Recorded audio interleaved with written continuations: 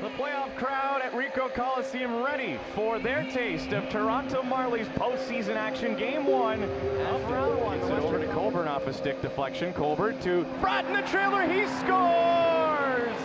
Matt Bratton through the 5-hole gives the Marlies their first playoff lead. Down low, finds him, pulls it around, scores!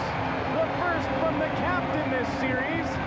Will tie the game at 1. A power play goal gets Toronto on the board. Shot comes through. Scrivens a save. They reach for it.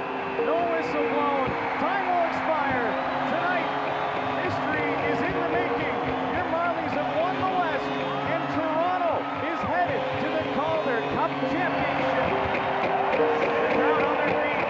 Game 3 is headed to overtime. A heartbreak finish in Game 3 as an awkward bounce ends up in the then empty net. It was kind of like the backbreaker for us, I think, in the series, and it sucked a lot of life out of the team, and especially with all the injuries we had. The Admirals know it. They're jumping on the bench and will count it down as a group. The Marlies will send it down, and the Admirals are Calder Cup champions. There's nothing in the way. There's nothing left to say. There's just a perfect day for us to use. There's nothing else to see. No better place to be.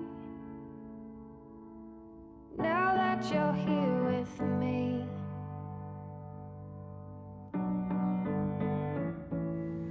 A playoff run like that in an organization, you can't replace the experience of it. And it's one thing to say you need it, and another thing to be able to get it, because a lot of things have to go your way.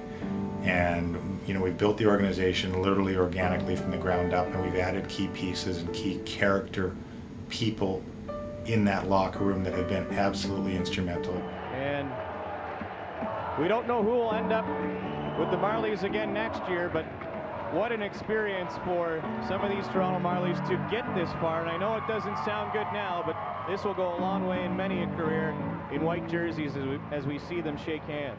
It was a special group, I think. Like we had a lot of skill, a lot of veteran leadership, a lot of toughness. I think we had every facet of the game we had in our team.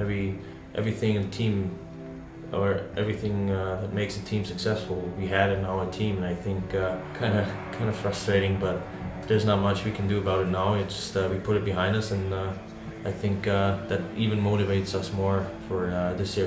Everybody who was involved in this game last year is going to be more motivated to prove that we can finish it off the right way. You know, unfortunately, I stood at the other end 3 times and watched teams lift the Stanley Cup up.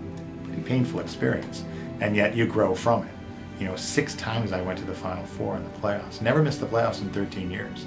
I think it was the way they came together in the room more than anything. That team just had one of those special feelings, and I know that's vague and maybe somewhat cliche when it comes to playoff time, but I really believe the club last year, just that club was meant to win.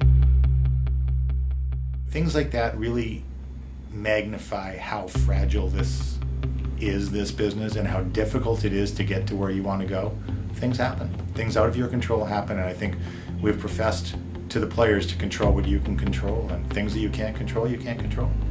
For me, it's the Will Actons, it's the Greg Scott, the Jerry D'Amigos, those type of players, the Corbinian Holzer, that have now seen what it takes in the grand scheme to get to a final, but have played through the day-to-day, the every single day, what you need in practice, how you need to prepare yourself, what challenges you face, and what it takes to get through it.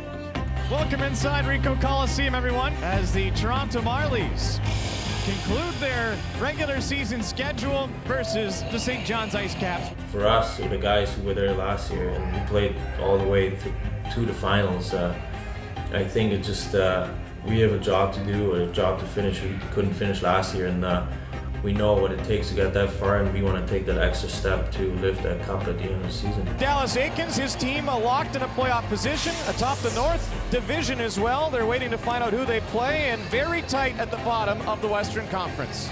John Abbott, Bob McGill with you, and we're underway for game number 76 of the regular season. And it is an all-Canadian battle.